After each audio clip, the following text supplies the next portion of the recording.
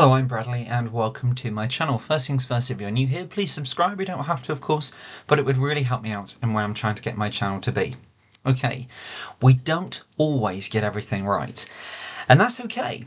And that's the topic which we're going to be talking about today. So it's okay that something has gone wrong, or perhaps you haven't done it correctly, or perhaps it's just gone completely pear-shaped.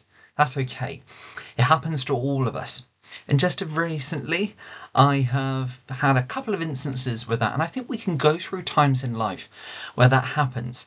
But the most important thing is to get back up and to go again. I love the saying, and it defines me in some of my most memorable sort of difficult moments where it's not how you fall down, it's how you get back up.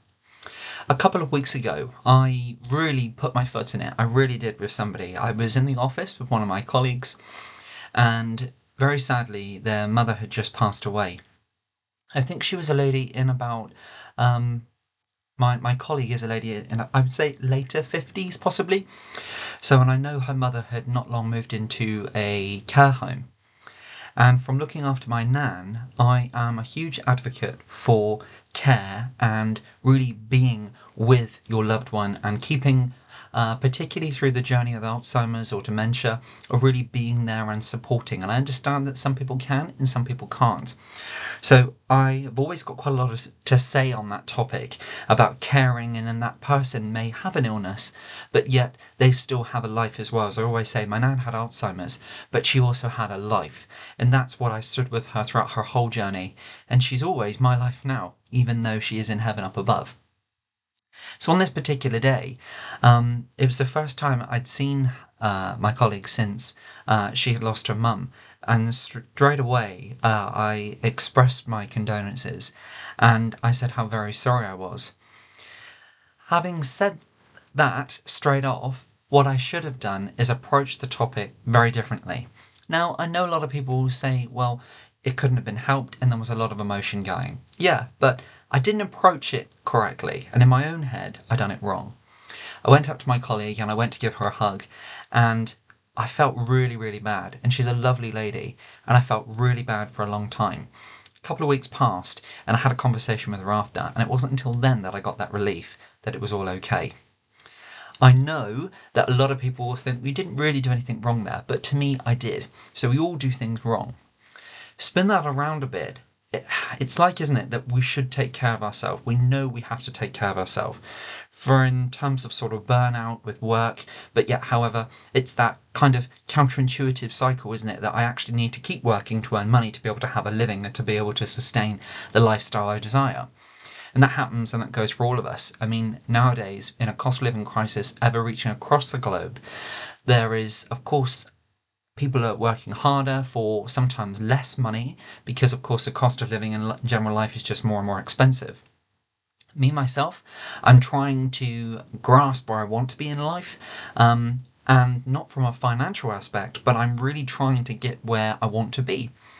However, I do have to manage and have to be realistic that I do manage a list as long as my all different health things going on at the moment. And I've not been particularly great. So there was a couple of times recently where unfortunately I'd probably made my health worse by throwing myself too much and doing far too much at work. And of course, as anybody will know, a wonderful business organisation won't never ever say to you you're doing too much. They will take in the nicest possible way. But however, of course, I'd done something wrong. Now, of course, spin that round again. Now, we've discussed briefly work, we've discussed bereavement. What happens if you say the wrong thing? Let's be honest, it happens to us all. Sometimes life can just be stressful. It really, really can.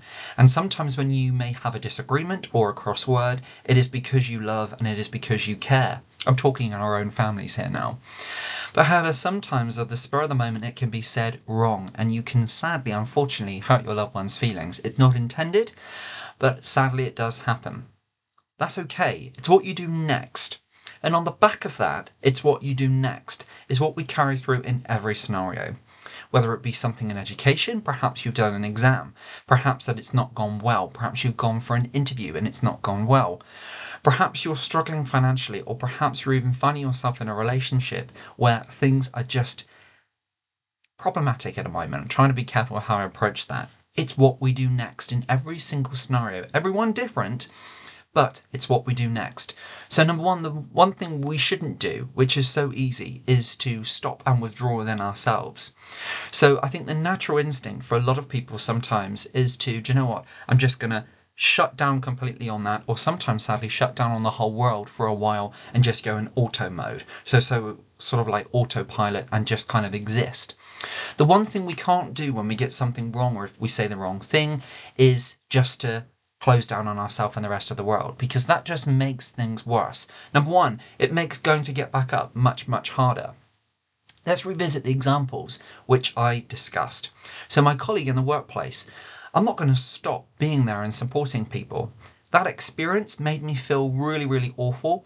And for a little while, for a short window, it made me feel like that I actually didn't want to express or to talk to people, or even just to sort of reach out and see if somebody was okay, in fear that perhaps I might say something wrong.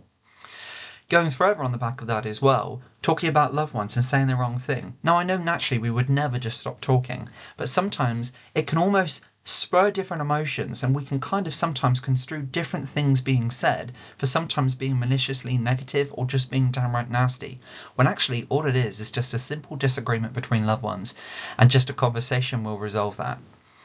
Take that further into, say, for example, if you've not got an interview. In my mind, within faith, you didn't get that because He above has got a better plan for you. Moving on again in your relationship, it's just a bump in the road, a storm you're going through right now, and it will pass. Don't shut down yourself or your partner or your friend or whoever it's regarding. Keep going, talk about these things. The key which we're coming up against here is that we don't just stop. When something goes wrong, we keep going. We push forward, we break through that wall, and we keep going, and we reap the reward at the end of it. Because going back to that saying, which I absolutely love and adore, it's not how you fall down, it's how you get back up. And on that note, my friend, don't never ever give up. And you know what? It's okay that something didn't go right. It's okay that you may have made a mistake. It's what you do next what counts. On that note, God bless and take great care, and I look forward to seeing you real soon. Bye for now.